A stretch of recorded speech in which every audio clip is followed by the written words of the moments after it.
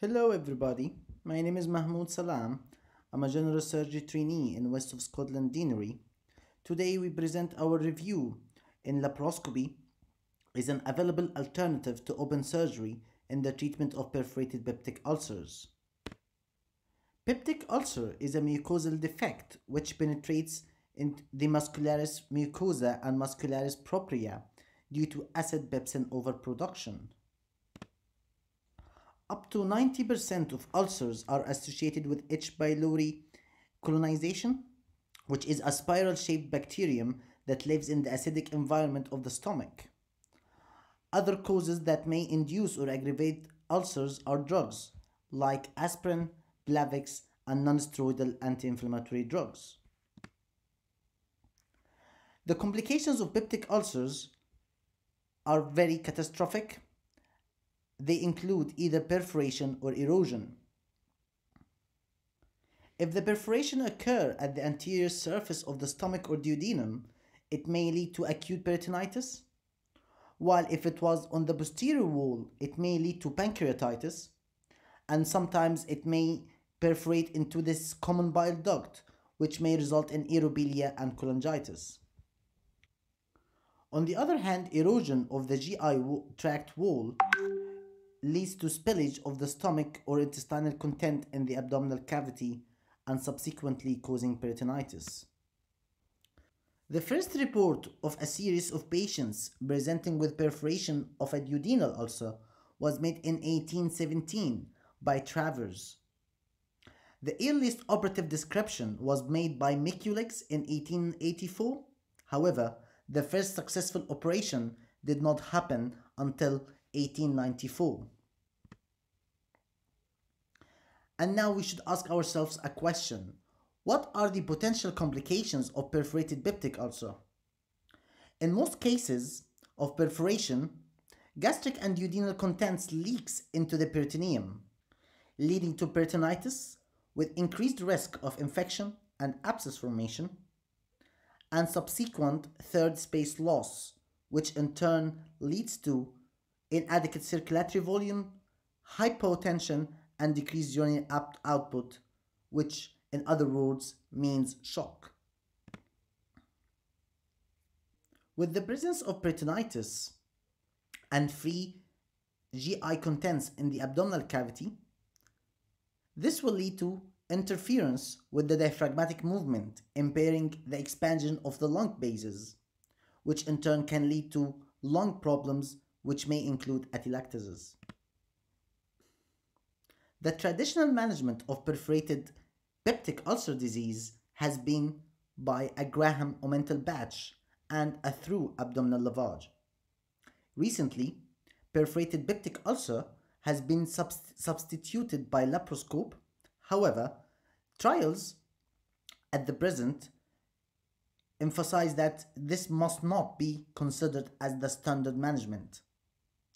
The only proven advantage of laparoscope technique appears to be decreased operative time and post-operative pain. So, in general, with laparoscopic technique, there is less pain, there is precision in the performance, and of course, better cosmetic results, less injury to tissues, and subsequently, faster recovery and increased safety. In laparoscopic surgery, theater setup is as shown in the picture. The surgeon would stand on the left hand side of the patient. Assistants will stand on the right hand side, while the laparoscopy stack would be placed at the right shoulder of the patient. The access is usually via 4 ports, 10mm umbilical port for the camera, 5mm ports placed in the left and right upper quadrants, and another 5mm port in the epigastrium.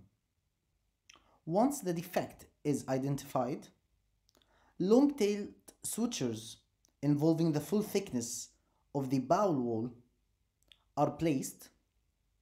Then a pedicled omental flap is mobilized to be placed on the ulcer, and then the tailed sutures are tightened as shown. The adoption of laparoscopy first approach in patients suffering from perforated peptic ulcer was associated with accepted rates of mortality and morbidity.